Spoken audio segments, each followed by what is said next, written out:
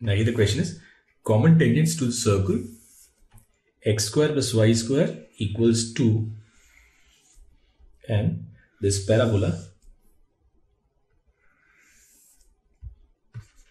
y square equals 8x. They touch the circle at P and Q and parabola at R and S. So these tangents, they touch the circle at points P and Q and parabola at R and S. And it says find the area of this quadrilateral PQRS.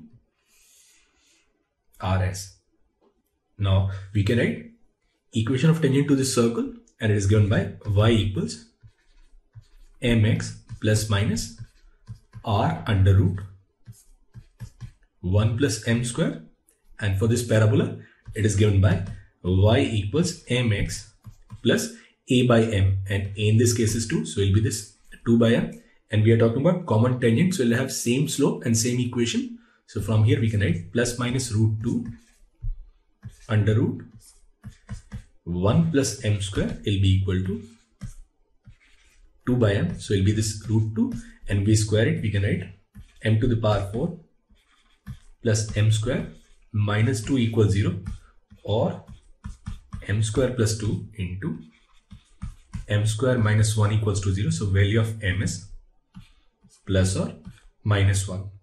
So equation of one of the line is y equals x plus 2, and equation of this other tangent is y equals minus x minus 2.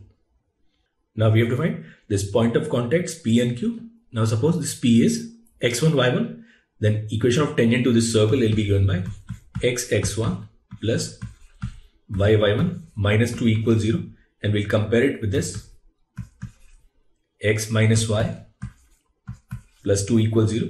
So from here we get x1 upon 1 y1 upon minus 1, it is equal to minus 1. So this point of contact is at minus 1 comma 1. So this P is minus 1 comma 1 and this Q is minus 1 comma minus 1. For this parabola we know that point of contact it is given by a by m square and 2a by m.